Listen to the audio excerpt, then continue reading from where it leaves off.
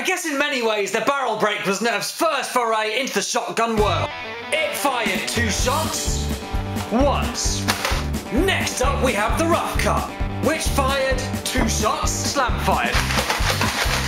And sometimes more than 2 darts at a time, depending on how that cheeky intelligent AR system's feeling. Intelligent AR means intelligent air restrictor system, by the way. An intelligent sentient being. Next came the sledge fire, allowing you to fire 3 darts at a time.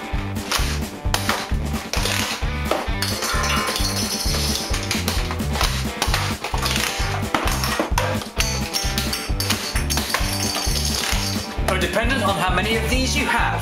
Then there are blasters that like to pretend to be shotguns sometimes. Okay, so I don't have one of the barrels that lets me do this, but the Cyclone Shock has a go at being a shotgun sometimes.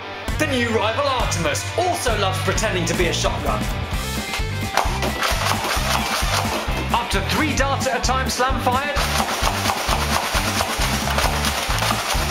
Followed potentially, immediately, by 30 single rounds.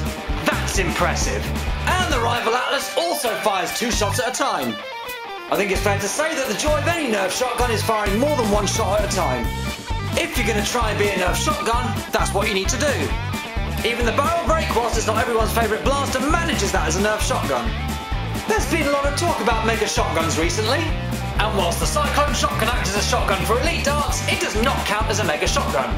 I wish we had some kind of a... It's a mega shotgun! Double breech! Breech loading shotgun! It's got 2 barrels and everything! Comes with 6 darts! Double barrel blasting! That sounds promising! Nerf double canon! C'est bon! Doppelaufblaster! Wunderbar! Lanzatore di canone doppel! Very good! And this guy seems pretty happy with it. Well, it certainly looks like some kind of a double-barreled shotgun. Pump action, and it's got that kind of shell storage thing that you get on the side of shotguns sometime. Dart storage. Pick on targets with this breech load double-barrel blaster that fires 1 dart at a time. Hasbro fires 1 dart from each barrel. Looks like a shotgun, but isn't a shotgun. Hasbro, you troll me! Cyclone Shock! Sure enough, we have a look at the picture on the front. 1 dart at a time. You are really cheeky. And while we're on the subject of cheeky, I'll tell you one other thing that's cheeky. When I went to Smyths to buy this, along with the Artemis and a couple of other blasters, they tried to sell me batteries. None of the blasters needed batteries! And she asked it so convincingly that I almost thought this was a battery-powered blaster. Oh yes, that must be a button that switches on something battery-powered. Why else would they be offering me batteries at the checkout? They asked me so confidently I could have sworn he was loading batteries into that compartment. Take 6 mega batteries. Don't let them trick you into buying batteries. Beep. Would you like batteries with your purchase? But of course! Who doesn't like a bit of Ever-Ready with their Royal Gala? Or Duracell with their Brayburn? Or IMR with Granny Smith? I bought some bananas as well. Better give me some 9 volts for them. And size Ds for the crackers. Anyway. Oh, I almost forgot we're having a Sunday roast as well. Give me a 12 volt acid battery for that. What is this world coming to? Might as well unbox this now. Still slightly gutted, it only fires 1 shot. Slitting attachment points here and here. Tactical rail up top. It's actually much smaller and lighter than you'd imagine it to be when you see it in the packaging. And here's where you load it. Just a minute. This bit's orange in the picture. More light! So that comes... you can use... There we go. So that comes back. Open this up. And I guess the darts go in there. Out comes that, and it looks like once this goes in, it stays in. In for good now. Get these some darts out. 1, 2, 3, 4. And these 2, I guess, go right in there. Oh, look, there's another little box down there. More lies! Don't forget your batteries, Jolt. And now that this is all loaded up, you close it, and now I guess you fire. Well, that first one was a dud. Still a dud. Gutted. open them up. I'm going to push these all the way. Oh, I didn't push them all the way in, of course. Why would it be any different? Oh, first one fired. Second one fired. To be honest, they both seem to fire fairly straight. That's nice.